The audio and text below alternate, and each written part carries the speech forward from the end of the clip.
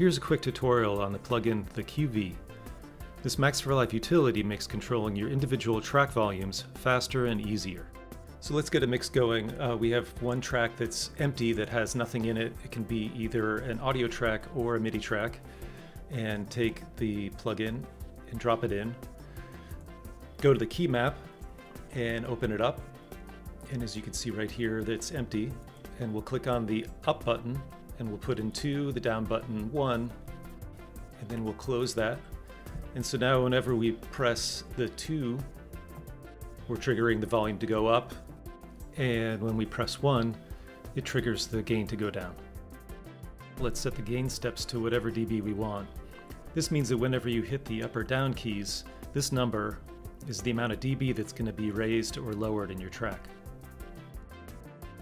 So let's just put in 2 dB. And then we click on the drum track, and as you see, I'm pressing the 2 button, and the volume goes up and the volume goes down.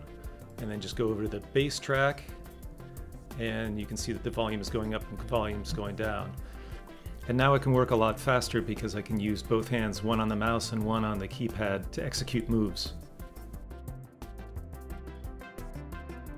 So now I can change the volume of tracks really quickly.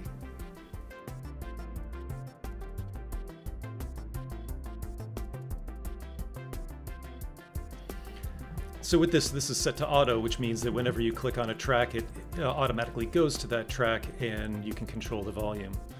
You can go to manual and you can just scroll through so that you can change the volumes this way. I would imagine everyone's going to just want to use the auto function and just click on a track and turn it up and turn it down. All right, I hope you enjoy it. Thanks a lot.